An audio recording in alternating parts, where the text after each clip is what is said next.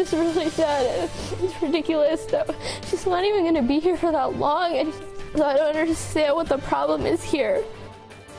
A family in turmoil. A woman rushes to her ailing mother's side for a major operation, only to have federal agents at O'Hare stop her cold. Good evening, I'm Jim Williams. And I'm Mai Martinez. Thank you for joining us. The Syrian woman spent a few hours in the international terminal only to be told she must leave.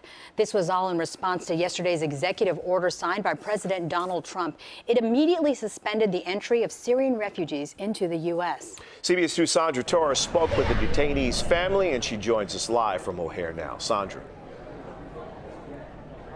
Well, Jim and Mai, this woman is not the only one who appears to be affected by this travel ban. Take a look behind me. You are looking at dozens of attorneys who are volunteering here at Terminal 5 for the International Refugee Assistance Project. And they are here because they are working with passengers who are being detained because of the travel ban. They're telling me that they're working with at least 10 families right now, representing them if necessary. And I was really excited to see my aunt. It's been an emotional day for 14-year-old Judy Ilayet and her 17-year-old sister, Maria. My mom received a phone call from the airport telling her that my aunt would not be able to come in. Their aunt, Sahara Al-Ghonaimi, arrived at O'Hare International Airport this morning. But before she could meet her nieces, she was detained at U.S. Customs. But this was an emergency trip. She simply came here to see her mother, who is very sick. She has a valid visa.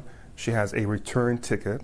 She has a return date for Saturday. She has a letter of support showing the reason for her visit, which is to visit her possibly dying mom. All of that documentation is null and void, it seems, as a result of this single signature by this one man overnight. Ahmed Rehab, executive director of CARE Chicago, refers to the executive order of President Donald Trump suspending entry to all refugees to the U.S. for 120 days.